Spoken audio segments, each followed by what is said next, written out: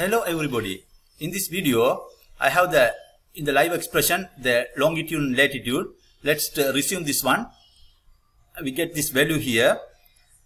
Put this value into the Google map and I put the value here and enter.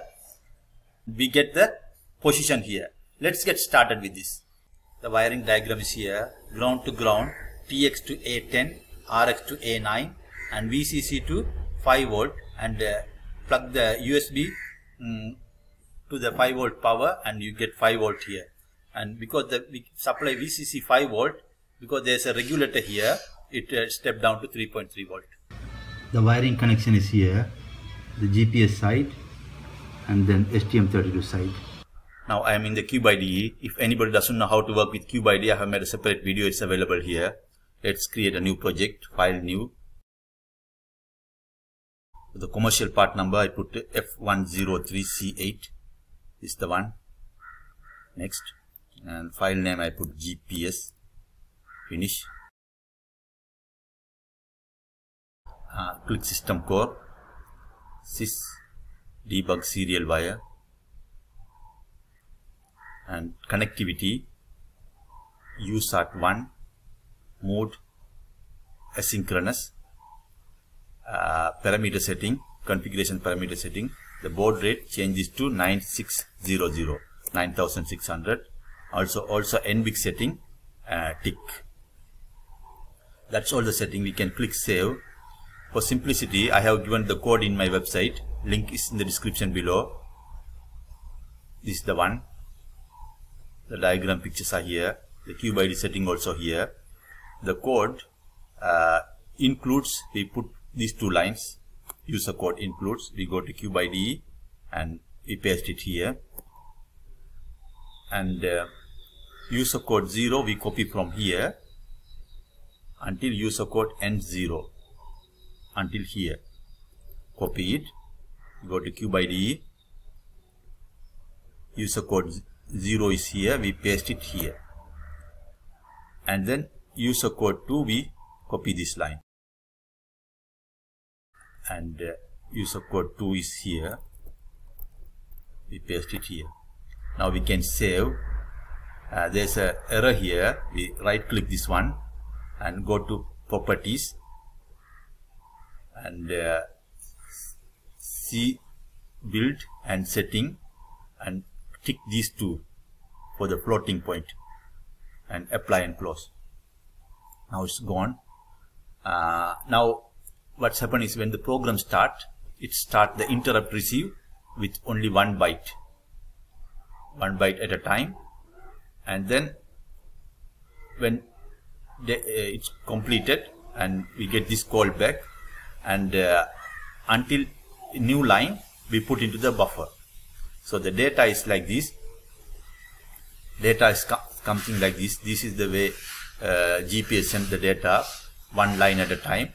For example, if you take this line, it takes 1 byte and 1 byte like this until this one, and whenever the new line comes, it completes. So that's what it is here. If new line reached, so it validates. The validate the data is here. The validate function is here. So what it does is, it checks the this is how it validates.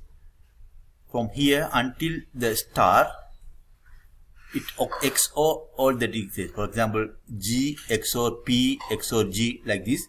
It XOR everything until this A, and then it checks whether the after the star there's a 2 characters.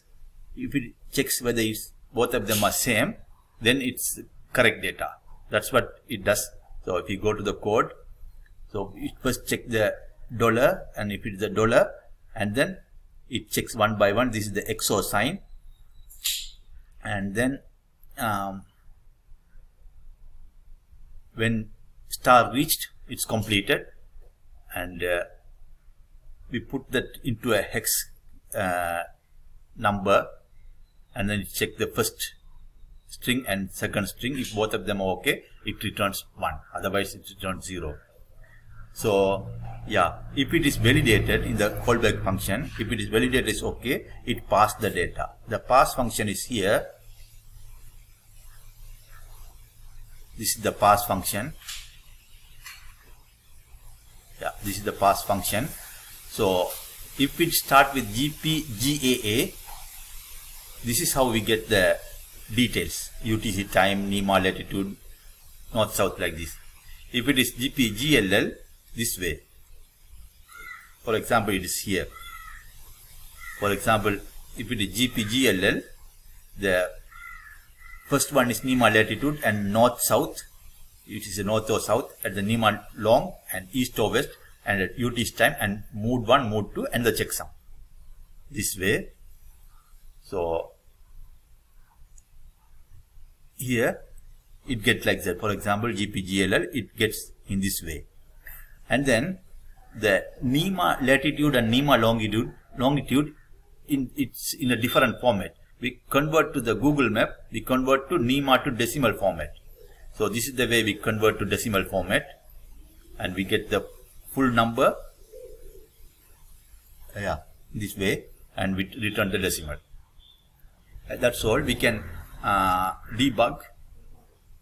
So we can save first and then debug. In the debug, I am going to put this north, south, east, west, and this longitude and latitude. These four values I am going to see in the live expression. Yeah, as I told, I'm checking this value. You can type it here, and then we resume. This is the numbers. I got it. We take this number into the Google map. So what we do is we take the latitude and then this one, north south, and then longitude and east west in this order. So I'm going to Google map. Yeah, I put in this order. So I put it and then enter it. We got the position. Actually, this is not my home position. When in the holiday, I went to this place and I did this project. Thank you very much for watching. If you have any question, write down in the comment section below. I try to answer as much as I can. Thank you. Bye.